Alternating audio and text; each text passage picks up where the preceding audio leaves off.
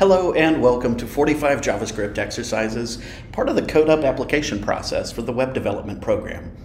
All right, so let's jump right in. What we're going to be doing is doing a video orientation of the instructions, the orientation, and your regular workflow for working through these set of exercises. So first things first, on our quick start, you create yourself an account on glitch.com and then return to this page.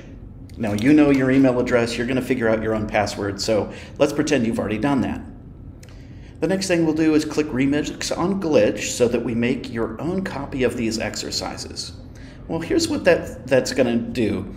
The page will look the same, but the project name will no longer be called 45JS exercises. It'll be some randomly generated name that's unique to your new account. Okay?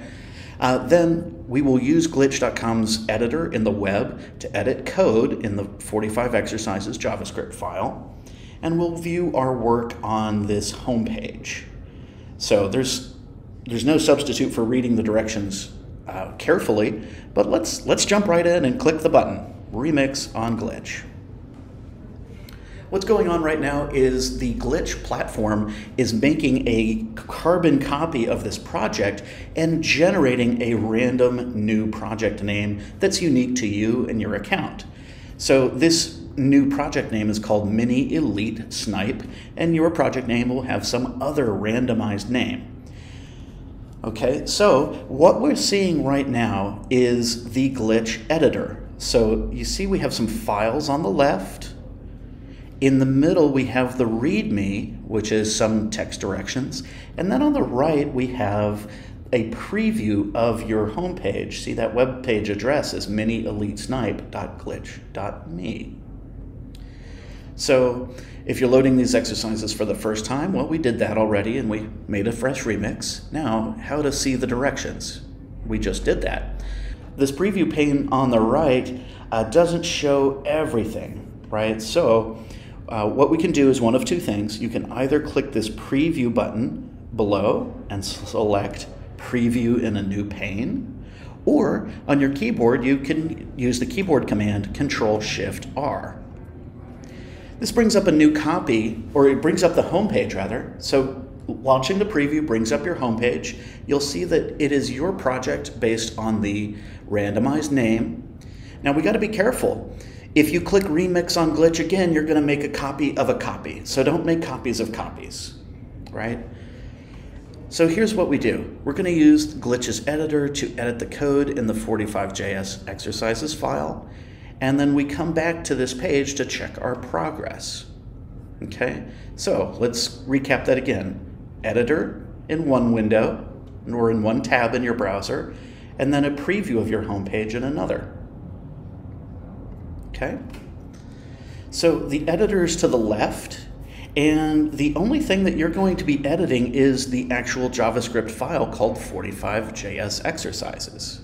Okay, now when we go back and look at our instructions, we need to do a little bit more orientation. So this index homepage shares the instructions, and the JS console, that's the JavaScript console that's attached to this web page, will show you any errors or any messages to move forward, okay? So the only time the JavaScript console shows no errors is when you are 100% done with these exercises, okay?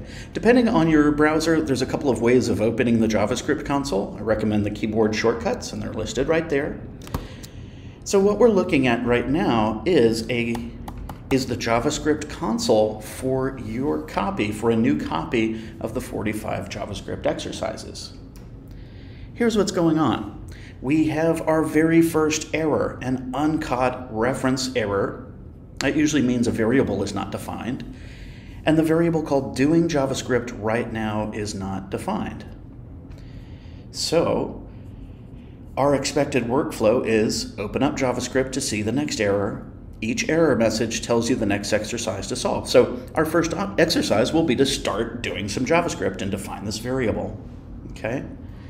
How do we find these lines? Well, this error is telling us in the 45JS exercises file on line 39, there is a reference to doing JavaScript right now that doesn't exist. So where's the editor? The editor is back in your other tab on Glitch, and let's open up the 45JS exercises file. And I'm going to close this preview to get a little more screen space. What we see here is we have some JavaScript. There's a bunch of code at the top that is predefined. Keep that the way it is. Same with this other code. Keep this function here. And then we are going to welcome you to the exercises. So the first exercise is an example problem. Create a variable called doing JavaScript right now and assign it the Boolean of true. Okay, here's an example of that. Var doing JS right now is true. And if we read the comments even more carefully, the comments tell us what to do. To complete exercise 0, uncomment the following line of JS. And to uncomment a line of code, you backspace the commenting characters. Now we noticed a change right there. You see that we now saw some red on code afterwards. So the lines below test your answer. So this assertion is testing if you created a variable called doing JavaScript right now and the value is true, then you get credit for it. The preview at the bottom, or Control Shift R rather, will bring up your page. And now, when we refresh your page, we see that we get a new error. New errors in these exercises mean that you're making progress. So now we see another reference error. This is your second reference error. This means there's probably a variable that needs defining. The reference error is on Mars right now, is not defined. And as we look to the source of that issue, the JavaScript file called 45 exercises, line 47. So let's go back to the editor, and we can read, oh look, line 47, there's a problem. So the assertion is looking for a variable called on Mars right now that holds the value false. That's how to read that assertion. And then, oh look, exercise directions. On the line below, create a variable named on Mars right now and assign it the Boolean value of true or false. So var on Mars right now. Now the capitalization and the spelling matter a lot to computers, and we're going to assign on Mars right now to false. We'll refresh the page and look at that. We have great success. Exercise 1 is now correct. And see how we keep the console open for feedback. We see a new error. Get used to it. New errors are part of life in software development. So we have a new reference error. There's a variable called fruits that's not defined, 45 exercises JS, line 56 in that editor. So line 56 says, well, fruits isn't there, which means you need to read the instructions. Exercise number 2, for more on arrays, read this important documentation on arrays from the Mozilla Developer Docs. And then we see create a variable named fruits and assign it an array of strings containing the following fruits: mango, banana, guava, kiwi, and strawberry. Now, as I work through this, if we go var fruits and we say mango, banana, guava, kiwi, and strawberry, we have something that looks like a solution here. But the editor's telling us something's going on. Mango's not defined, banana's not defined, guava's not defined. I don't know, maybe we can try the browser again, try the home page and see what it says. Now the home page says mango is not defined. What I've done here is I've purposefully produced an error to give you some orientation. Regular words or characters in JavaScript will always have strings around them, will always have quotation marks around them. And in a way, you can kind of cheat here, because if you copied this exact bit of code, which is the correct answer, you would have the correct answer. So we put strings around mango, we put strings around banana, we put strings around guava, or quotation marks around kiwi, strawberry, and then let's zoom out, refresh, And look at that, exercise 2 is correct. All right, so now we have to work on some vegetables on line 65. You see this process. You get the answer correct, you see a new error because the error is coming from the next exercise not being complete. So don't freak out when you see errors, everything's cool. Now if you see other information in this console, I'm referencing if we saw other junk in your console here, go ahead and ignore all this junk. To ignore all these other messages, and this could be from your browser, that could be from plugins you have installed, go to the all levels and turn off the verbose. We just care about the error itself. So we're making great progress, and let's move on to the next exercise. The next exercise is very similar.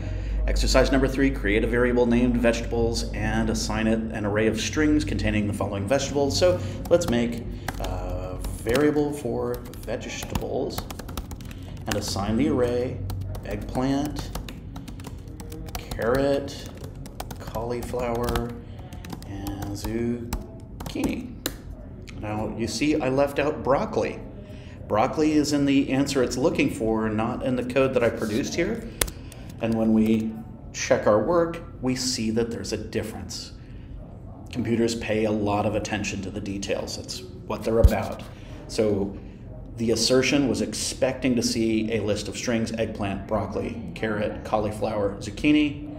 And what we got was eggplant, carrot, cauliflower, zucchini, and we missed broccoli. So we've got to add broccoli in. And order matters too, because if we put broccoli at the end, we'd get a similar error message. We have the order matters, and unless it specifically doesn't matter for a very specific reason, order matters with computing a lot, okay? So I'm going to put the broccoli string in the right area, the right spot, and we're going to refresh. Hey, look at that. Exercise number 3 is correct. And now we have a new error. New errors mean progress. Line 73 is the code checking for exercise number 4. Okay, so let's work through this. Create a variable named numbers and assign it an array of numbers. This one should be pretty straightforward. Numbers is an array of numbers separated by commas, 3, 4, 5, 6, 7, 8, 9, and 10. Let's check our work, and we got credit for the work. Okay, we're going to demo one more exercise here, and it looks like, okay, we have an exercise, assert failed in exercise 5 on line 82. It looks like line 82 right there. Okay, so we see expected the same list of fruits with tomato at the end. So let's go read the exercise directions. Exercise 5, add the string tomato at the end of the fruits array. Now there's a hint here.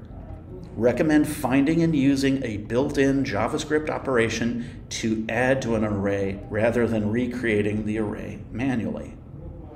So what do we do? How to add an item to an array in JavaScript. Whenever you don't know what to do, you ask a search engine what to do. It's that simple. And we see the first example has come to us from W3 Schools. That's a very well-established site. Oh, look, they have an example with fruits as well. Banana, orange, apple, mango, fruits.push, kiwi. Let's see what this does. When we run their code,